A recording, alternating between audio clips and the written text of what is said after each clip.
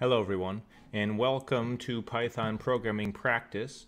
In this episode, we're going to be covering LeetCode number 70, Climbing Stairs. This is classified as an easy problem. So we'll start by reading the problem setup here. You are climbing a staircase. It takes n steps to reach the top. Each time you can either climb 1 or 2 steps. In how many distinct ways can you climb to the top? So basically we're given a staircase of unknown length, and there's 2 ways we can go about climbing it, by 1 stair at a time or by 2 stairs at a time. And how many different ways can we get to the top given that we have those 2 options for how many steps we take? And they have a couple examples here. If an input value of 2, so a staircase that's 2 tall, how many different ways can we get to the top? Well, the output is 2, so I guess there's 2 different ways, and these are the ways. We can take 1 step, then 1 step, or 2 steps, 1. So the only 2 ways to do it.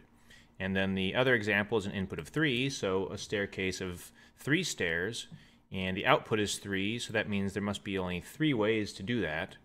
I guess we can do 1 step, 1 step, 1 step. So that's going to work for any length of staircase.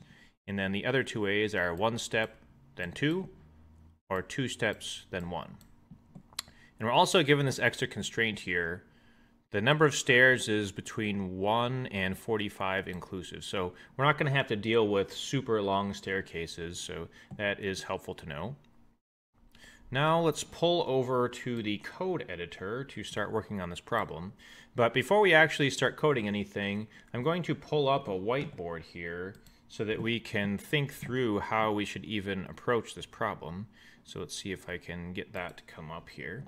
So let's start by writing down some of the values we already know. A staircase of length 1, we were given, that only has 1 way of ascending it.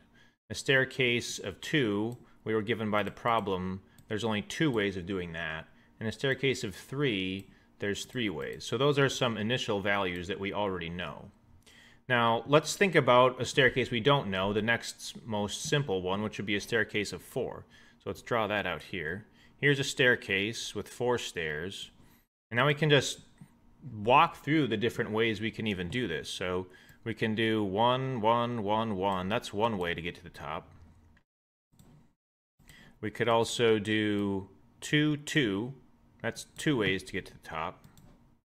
And then we have various combinations of 1 and 2 steps. So we could do 1, 2, 1. That's 3 ways. We could do 1 big step first and then 2 little ones.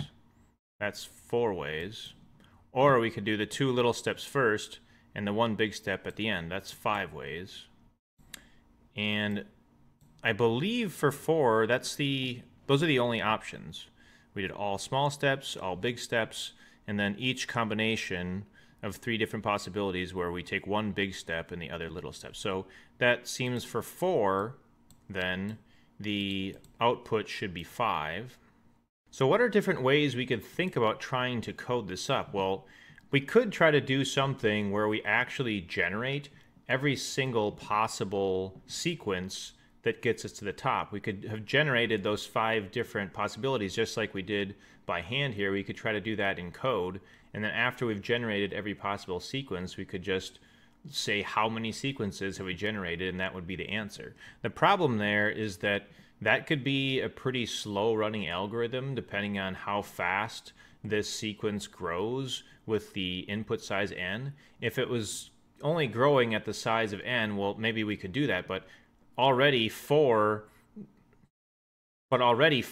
is bigger than 4. So this is going to be something that's going to grow faster than the input size, which means if we're starting to get long staircases, there's going to be many more possibilities than the length of the staircase. And that means that if we write something that tries to generate all possibilities, like a brute force solution, that's probably going to be too slow to solve this problem. So we need some deeper insight into the structure of the problem to solve it in a better way.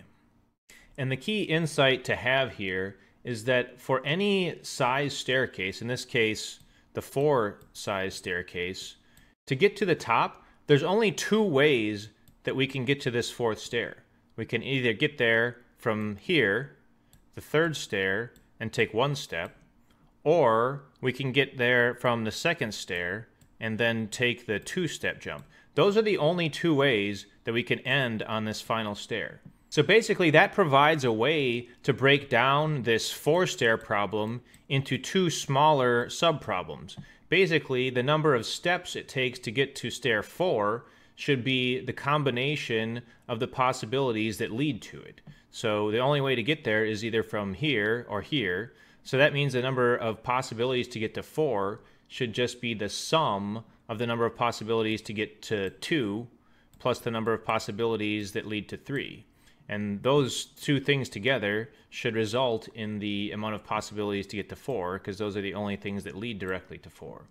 And we can see in our little tree of values we've been writing out here that we can see that is the case in the results we have so far. For instance, 3, the value for 3 was just equal to the two previous values added together.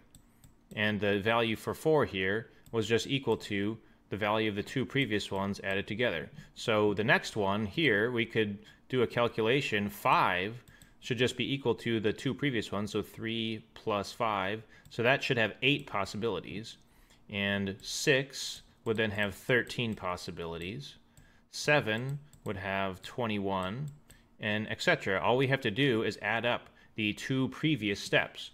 So when we know that, we can generate up to any number staircase n just by starting from the beginning ones that we know and calculating forward. So now that we have a handle on how the problem works better, we should be able to code up a relatively simple solution to do this. All we need to do is make a loop that goes up to our target value, calculate all of these intermediate values by adding the two previous ones, and then once we reach the final value, return it. So let's pull back to the code now so that we can implement our solution. So all we need to do is start off with a dictionary containing the solutions we already know. So we'll say path equals a dictionary. It's going to contain all the sequences we already know. So we know 1 stair is 1, 2 stairs is 2, and 3 stairs is 3. And then we need to make a for loop up to what our target value of stairs n is. So say for x in range 4 to n plus 1, because we need to get all the way up to n. So basically we're starting at 4, because if it's less than 4, then we know it's something we already know the answer to. This for loop will just be skipped and it will return the answer anyway. So we're going, if we see a staircase that's 4 or longer, we'll go take steps all the way up to the length of the staircase, and for each of those steps we'll calculate how many possibilities there are to get to the top of it based on the values of the two previous ones that will be stored in our dictionary. And then we will store our new value in the dictionary so that we'll have it there to calculate the next one. So we have to store here path x. So this new stair value is going to be set equal to the previous two stair values, which would just be x minus 1 and x minus 2. So for the case of a 4-stair staircase here, this is saying how many ways are there to get to that? Well, we saw before that it's the number of ways to get to 3 plus the number of ways to get to 2, because those are the only two positions that you can directly get to 4 from. So this for loop should do the necessary logic to calculate the number of possibilities to get up each staircase length all the way up to n. So all we have to do at the end then is return the path, or the number of steps it took to get up to the staircase of length n. We did end up calculating and storing every intermediary length staircase as well. So if this was something where we were having to do repeated calculations, we could perhaps try to make use of that already stored dictionary to spit out an answer even faster and not have to redo some of this work. But for this problem, we wouldn't have to do that. We just have to return path n. So I'm going to go ahead and click submit on this one. Hopefully we did not make any mistakes. So let's pull over and check the result here, as long as we didn't make any mistakes. Our code ran in 32 milliseconds, was faster than 64% of other Python 3 submissions, so a reasonably decent solution with the other ones that have been accepted here. Now, if you know a lot about other sorts of programming problems, you might have noticed when we were on the whiteboard calculating these different values that the sequence here that we're working with is actually what's called the Fibonacci sequence. It's the sum of the two previous things in the chain. So if you notice that this is actually just a Fibonacci sequence progression is what fell out of this stair counting problem, you could probably find some algorithm for efficiently calculating the Fibonacci sequence based on the actual math instead of doing this kind of more algorithmic way of doing it. So if you knew something like that, you might be able to even code up a solution that was faster computationally than this one, because our solution was an O of n solution, which means the amount of time it takes to run scales up linearly with the input size. But if you knew the underlying math and formulas for the Fibonacci sequence, you might even be able to come up with something that is faster than linear.